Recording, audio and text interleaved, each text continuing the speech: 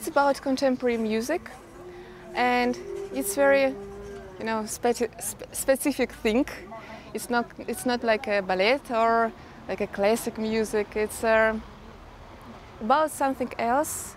When you can think about many things when you listen to music. So maybe sometimes people don't understand the contemporary music, but I think it's a possibility to think about it. So to find something inside, and inside the music and inside yourself. In last years, nominees had only one piece, and now we have like 3 pieces, 4 pieces already which we sent before, and a new piece that we wrote for Looptail. This experience, I think it's a process when you can feel during the process, and also you understand maybe some things after this process.